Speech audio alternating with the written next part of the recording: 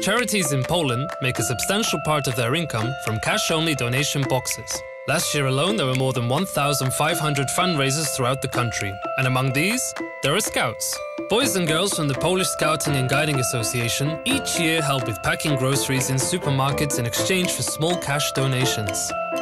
3/4 naszych dotacji pochodzi ze zbiórek w supermarketach. Za zebrane pieniądze wysyłamy harcerzy na obozy letnie. Niestety tych dotacji jest coraz mniej. Pod względem płatności zbliżeniowych Polska jest jednym z najbardziej rozwiniętych krajów w Unii Europejskiej.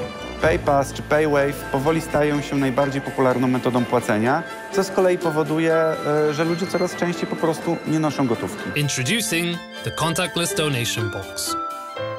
Since methods of payment are evolving, methods of fundraising should follow. Getin Bank teamed up with the Scouts to create an updated version of the donation box. It was modeled to look like a tree trunk and customized by top Polish illustrators. Inside the trunk, a contactless terminal was hidden, making it compatible with Visa's PayWave, MasterCard's PayPass, and even NFC payments. This means that all you need to do to make a donation is to hold your card or phone next to the trunk for 2 seconds.